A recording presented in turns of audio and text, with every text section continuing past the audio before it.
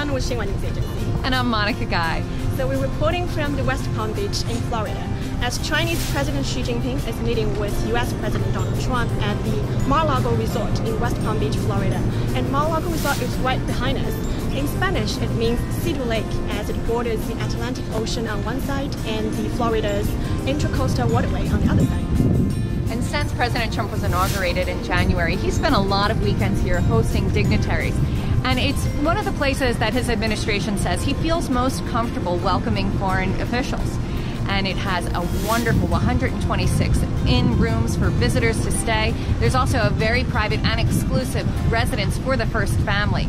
And let's not forget, there's that 20,000 square foot ballroom with $7 million worth of gold leaf. No wonder it is one of the most highly regarded private clubs in the world. And it carries an initiation fee of $100,000 US plus an annual fee of $14,000 for the privilege of using all the facilities.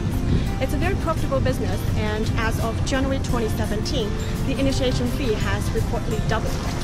Now, a little history about the Mar-a-Lago estate. It was built by Marjorie Merriweather Post. She was a prominent American socialite in the 1920s. She hired a very influential American architect to create her estate.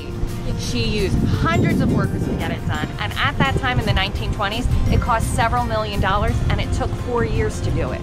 Yeah, and by the time when Post died in 1973, the Mar-a-Lago Resort was actually given to the U.S. government as a presidential retreat. But later the government decided to return it because the maintenance cost was just too high.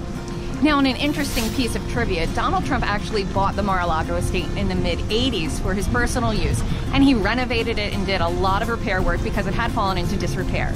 And then he opened it as a private and very exclusive American club. And now he affectionately calls it the Southern White House.